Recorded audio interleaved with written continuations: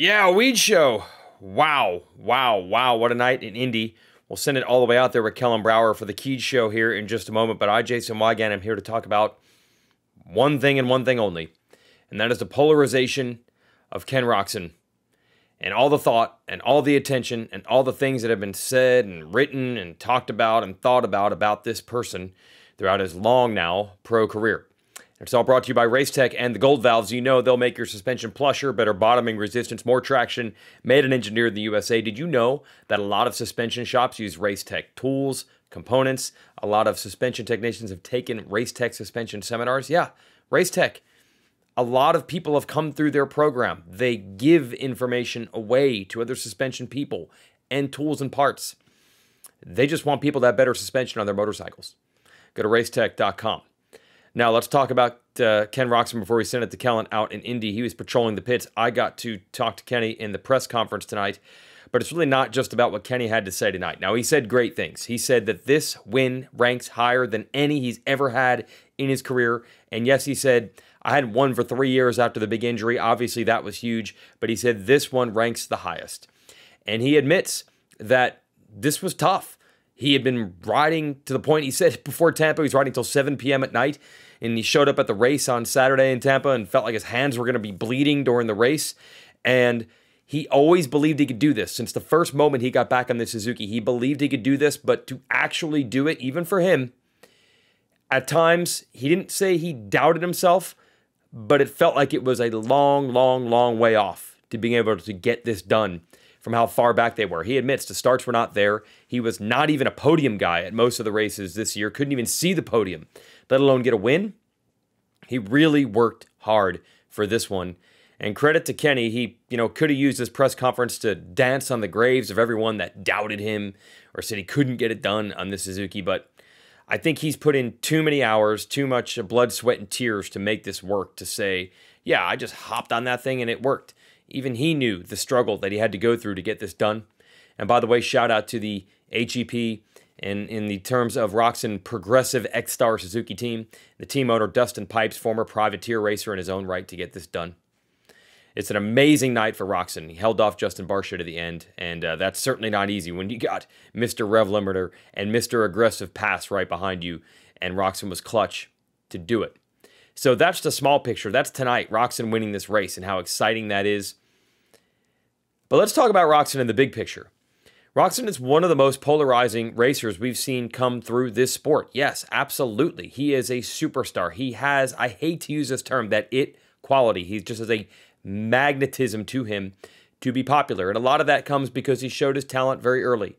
And that's often the way it is. This sport is unique that at 12 and 13 years old, you can really start to identify who the next superstars of the sport are. That's not happening accurately in most other sports. So when you get stamped in this sport as the next guy at that age, that stamp stays with you the whole time. That's part of the reason that Ricky Carmichael and James Stewart are held in such high regard as legends right now, because we were told when they were super young that they were going to be the next guys. And I don't mean we were told as in the media pushed a narrative thing. No, I just mean they were really good, and people that watched them ride when they were young said, hey, guess what? These guys are really good.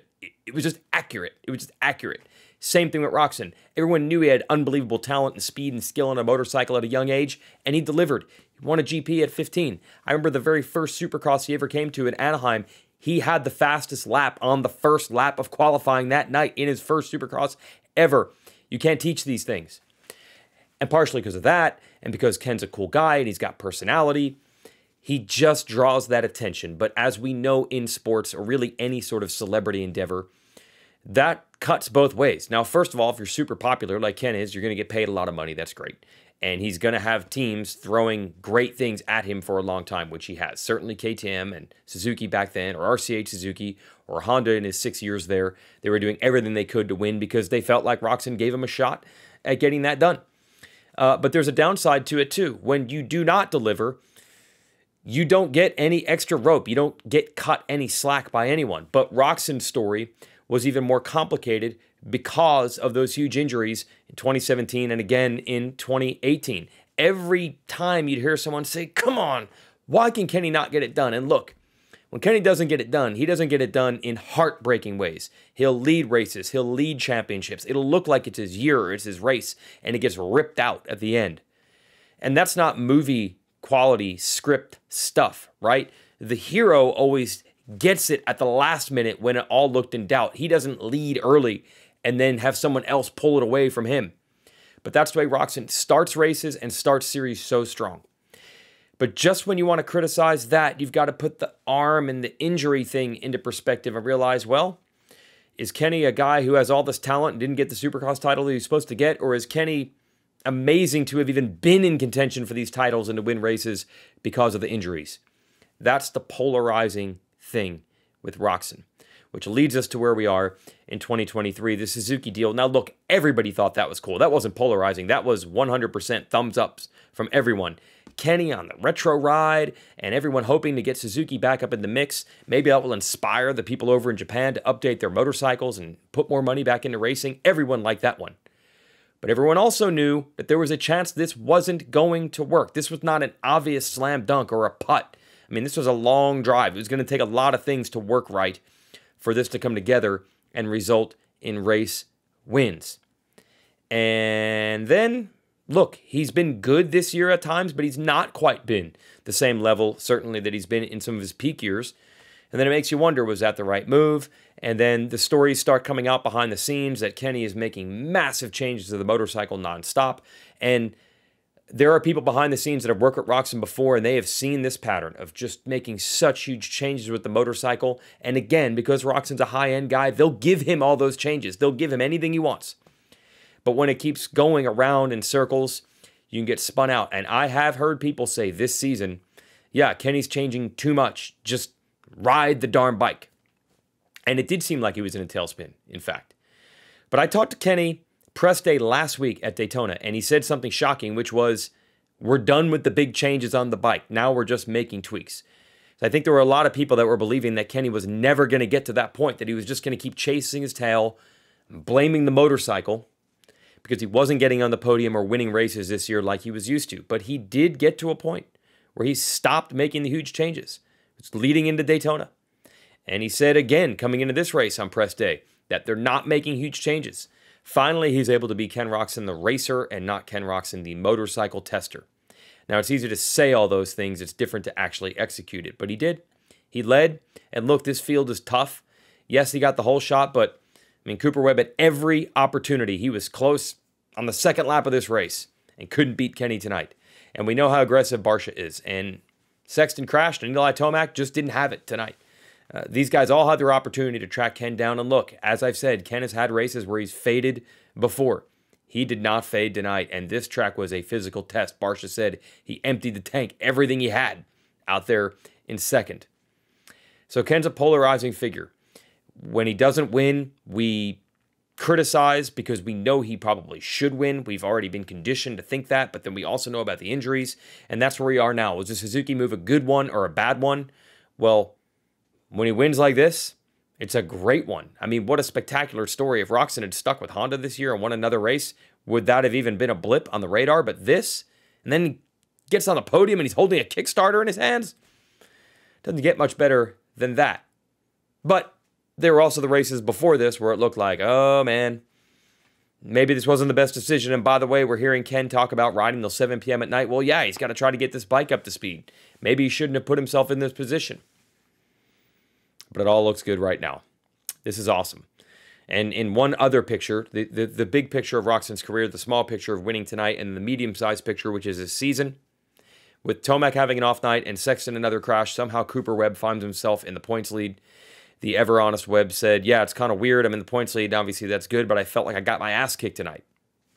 I mean, look, Roczen and Barcia were better than him, but he was better than his championship competitors. We have 1 point in the series right now at the top, and Sexton's only 13 points back, and we have a new winner, and Barcia's coming on strong. This is so exciting. Good for Ken Roczen. Good for Suzuki. Listen to those fans there at Indy. They were going nuts. This is awesome for the sport. Ken Roczen's a polarizing figure, but tonight, every single person was on his side. All right, that's the story from the podium. We'll send it to Kellen Brauer and find out what happened in the paddock at Lucas Oil Stadium. Yeah, Weege show from the depths of Lucas Oil Stadium here in Indianapolis, Indiana. Wow, what a 450 main event we just had. I just got done talking to Ken Roczen about winning his first main event on this progressive X-Star Suzuki. Unbelievable. I mean, there's some people that will say, yeah, we saw this coming, we knew it was gonna happen, Kenny can win on a Suzuki, we know, no big deal. But it's been a little up and down this year for Kenny, so for him to deliver tonight the way that he did, to lead that entire main event and under the pressure of Chase Sexton and under the late pressure from Justin Barcia and capture that victory and the emotions that poured out afterwards. I mean, even he said that he just couldn't believe some of the people that were coming up and hugging him and saying congratulations. And he said, you know, it's just competitors, and he doesn't look at them as enemies, but in a way it's like these people kind of are your enemies, right? Like, you race every weekend that you have to battle with, that you have to try to defeat. And there's so many of them. I mean, Jason Anderson, Barcia, Cian Cerullo, I think Craig came up. There was just so many guys that came up and hugged Kenny after that win. Such a cool experience to see, and you can tell after this one meant a lot to him. He felt getting this win for the team, getting this win for himself as well, just meant so much. So it was a really cool thing to hear his perspective on this, and you know how much this means to him and the team, really. So it's just incredible. But I mean, aside from that, this main event was something else. I mean, Eli Tomac didn't look great in the main event. Cooper Webb and Justin Barcia going back and forth. Aaron Plessinger at one time was the fastest rider on the track. Jason Anderson catches and passes Cian Cerullo, then Cian Cerullo starts catching him again, then Christian Craig catches and passes Eli Tomac, and then almost got AC at the end of this race. Unbelievable. I mean, I don't even know how to catch my breath. And the craziest thing is that the 250 main, if you go back to that a little bit, in hindsight, it seems very boring. It was kind of not the most exciting race ever, I guess, because once Hunter Lawrence got in the lead, he got just enough of a gap to kind of hold it, establish himself as the guy that was running away at the front, really, and then wins the main event and wins his 4th race from 5 rounds this year. Has a big points lead. Talked to him after the race as well, and he said it is not management mode whatsoever. 22-point lead in this championship, 5 rounds to go. He doesn't look at it as a management situation. He wants to go out and win every week, and he said, I want to win them all. I want to win them all. So for Hunter Lawrence's sake, even though he is looking so good and so in control, still just wants to go out and win every week and prove that he can do it, really. And that's pretty, I think, pretty cool. That doesn't matter if he's leading this championship by a lot and he has a chance to do something really special with he and his brother Jet. He still wants to win every single week. Man, what else is there to talk about? Well, talked to Aaron Plessinger as well after the race. He kind of highlighted that it was really like the start for him. He felt like he had the pace to run with the leaders, but the start hindered him. And then by the time he got to 4th place, he didn't really have the, I guess, the outright speed to catch up to the front 3, and so he settled into a pace and got 4th again. And he was like, every time I get 4th, nothing happens up front with the leaders, like they all stay up there. But to be fair, Chase Sexton went down, which again, like, golly, Chase, crashing all the time. When are you just not going to crash Chase? It sucks to see him go down again as he's battling Roczen for the lead in that main event. It gave Kenny a pretty good gap at that time, and then Justin Barcia came up at the end and nearly got him. But man, oh man, Chase Sexton still 13 points down in the championship. What feels like so many missed opportunities for Chase and so many blown wins and so many this and that and the other thing, and he's still close. Like, he's still only 13 back. It's just going to take like 2 wins in a row, and suddenly we're going to be like, man, Chase Sexton could lead the points next week. But he's got to win 1 at least to just get these jitters out of the way, get whatever it is. Talked to Lars Lindstrom at Honda afterwards, and he said that Chase was just a little banged up, nothing really crazy in that regard, but his foot was a little bit banged up, his ankle, so he was limping back to the bike. And I mean, I'm sure you guys saw that. We're gonna walk by the Progressive tent right here because they are still having a good time. Everyone's still hanging out in the tent. Everybody else is down, you know, like here's all the star team right here. They're deep hacking or whatever you want to call it. And I mean, look at Suzuki here. They are celebrating this one. They have all these people inside here having a good time, and they should, because this is a big first win for Progressive X-Star Suzuki. The little team that could, kind of, right, picks up Kenny Roczen, and wow, wins round 9 here in Lucas Oil Stadium. Like, I still kind of can't believe it. Watching that main event unfold, it was a little bit surreal, because you start realizing who are the guys that are battling for the win and how much it kind of means to each of them. Barcia, who's had this rough year, hasn't really gelled with the new gas at the start, at least, and you know, got a podium early, but it maybe didn't suggest that he was fully there, and now almost won this main event. And even after that, still felt incredibly good that Kenny Roczen won this main event anyway, and was hugging him, and oh man, so many hugs. And I think everyone just kind of left here happy. The crowd was going nuts. Kenny, after the race, dropped his bike and just celebrated with the fans, and the fans were giving it right back to him. Unbelievable. A little bit more on the 250 class though. So like I said, I talked to Hunter Lawrence, also talked to Nate Thrasher and Jordan Smith, and they both kind of highlighted that it was more or less down to the start tonight. That track was so tricky that, if you could minimize the mistakes, you might have a chance to get Hunter, but Hunter just rode so good, and both of them gave Hunter credit for how well he rode. So they just knew it wasn't going to be in the cards for them to catch him tonight, and they had to settle for second and third. But for Thrasher, I mean, to be fair, that's a pretty good turnaround for Thrasher, because last week at Daytona was not anything he wanted. Of course, getting put down by Hunter Lawrence, and then crashing all by himself, jumping into the tough blocks, like some things that he wishes he could do a little bit differently, I guess. But what are you gonna do? It's racing dirt bike, sometimes it happens. So for him, I think he felt pretty happy with the second. He said that actually the ACL didn't hurt that much tonight to ride with, even though it's a rutted track and you're obviously moving the legs around quite a bit. And he said it was all good, no problems there. And even during the week, he said he cracked 2 ribs actually in the crash that he had. So he didn't ride at all this week, and still felt good enough and fitness-wise strong enough to last 15 minutes on this track and pick up a second. So I think that's a good sign for him moving forward, that he still has the pace to win and still has the speed to win, and probably could win Detroit next week. So, but yeah, 122-point lead. Max Anstey gets 5th tonight. Would have gotten 6th, but Hayden Deegan went down late in the whoops. Jeremy Martin talked to him after the race, and he said that he felt pretty good here tonight. Definitely better than he did at Daytona. Just felt more comfortable with the track and the bike settings and all that stuff like that. But you could tell that from a lot of these guys' perspectives after the race, that they were not only physically but kind of mentally drained. There's a lot that goes into racing that kind of a track and that rough of conditions. A lot of guys also said how much the line change. Look at, there's a celebration.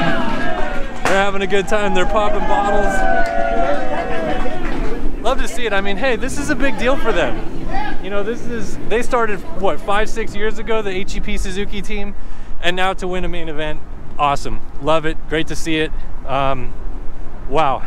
Still can't even kind of catch my breath from the 450 main event, and there's still 250 to talk about and everything like that in between. But Kenny Roczen getting it done. Hey, Cooper Webb, another thing we should talk about here, Red Bull KTM down this way. Cooper Webb is now leading the championship points just quietly under the radar, because Eli Tomac got 8th tonight in a very strange display, and Tomac's long gone, and Webb and all them were in the press conference. I didn't get to hear what Webb said, didn't talk to him, but yeah, red plate goes to Cooper Webb now. So championship picture wise, this also flipped over a little bit, because you had Webb trying to gain those points back that he lost to Tomac and not getting that win last week, and then he was able to come out with the red plate anyway, even though he didn't win this week, which is kind of a weird thing, because they've been going back and forth with wins, and Kenny winning is a bit of an oddball thing in the mix of this championship hunt. But yeah, Webb, he lost the position to Barsha, stayed with Barsha. It looked like he might have a late run at the end, then made a mistake before the whoops, went around the whoops, lost a bunch of time. I think he maybe almost crashed at one point as well. So